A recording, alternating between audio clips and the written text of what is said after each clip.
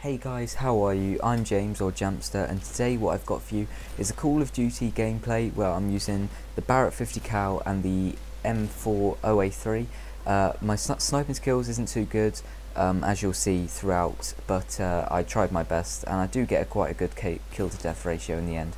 But the reason I'm using a Call of Duty video today is, instead of Red Dead Redemption, as I've been doing frequently quite recently, I wanted to talk about a situation that's quite popular recently. I know everyone's doing a sort of video talking about it, but I just wanted to put my viewpoint across and my theory about things. It's basically the Xbox One versus PS4 scenario and how Xbox One is basically going down the drain. If you guys don't know, Don Mattrick is I think he's the CEO of Microsoft or CEO of Xbox Corporation. I'm not sure which one. But yeah, anyway, sorry, he works for them and he basically decides what goes on.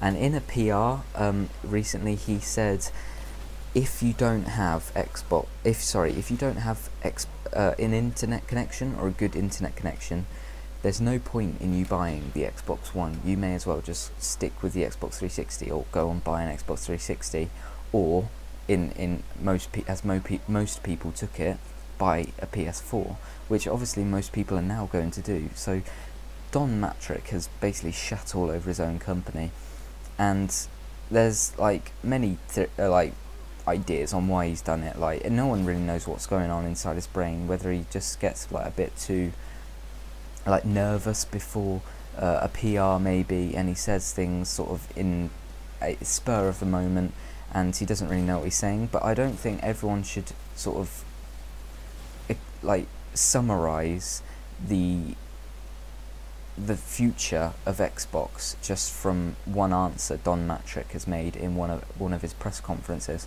because you don't know that because he said this one thing that is final and that is everything that Xbox is going to do. You don't know in this 4 to 6 months or so till Xbox One is released, Microsoft might not create a plan to design the console around not having to play online, and then therefore it will just outplay the whole situation PS4 fanboys have got going on, that the PS4 owns all.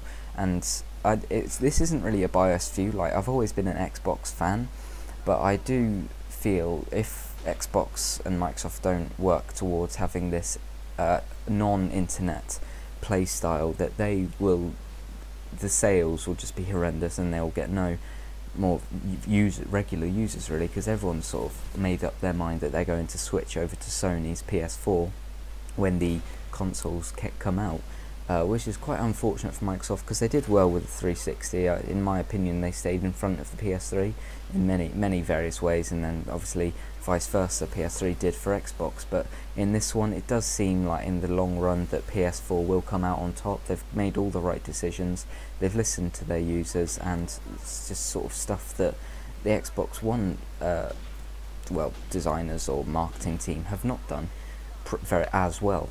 Like, I'm sure they've done a very good job, but they've not done it quite as well as Sony. And sort of the public has taken that in a view like, oh, Xbox One shit, no one's going to buy your thing, PS4 for the win. And then PS4 like even had like the immature, it was quite funny, but they brought out an ad for how to lend a game, which Xbox can't use because they won't have disc games. It's basically where every game you buy on Xbox One, you have to buy it online. That's why it's an internet-based game, which I think it's got such a bad response. I hope, and I think they more than likely will change it so that it's disc-based games. But yeah, it will be a long process.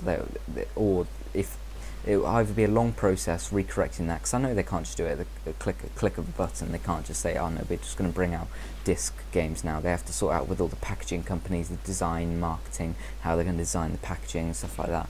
They still have to do all that again, and it's either going to delay the release or they're just going to stick with it and then get really shit sales. I don't know which one they're going to do, but it feels like that it was either that, like Don Mattrick, it was a spur of the moment thing, and he just said that about the internet.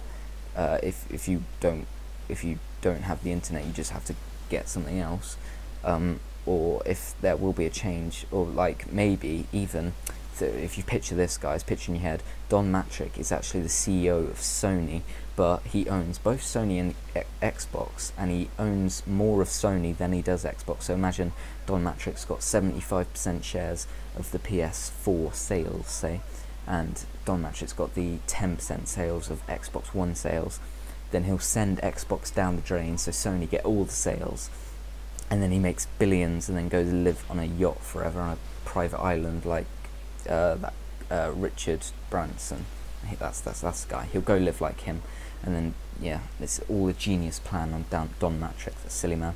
But yeah, that's my theory, guys. I hope you enjoyed this video. It's been a really short one, but yeah, I hope you enjoyed it. Leave a like if you did. Subscribe if you want to see more content like this, and I'll see you next time, guys. Bye.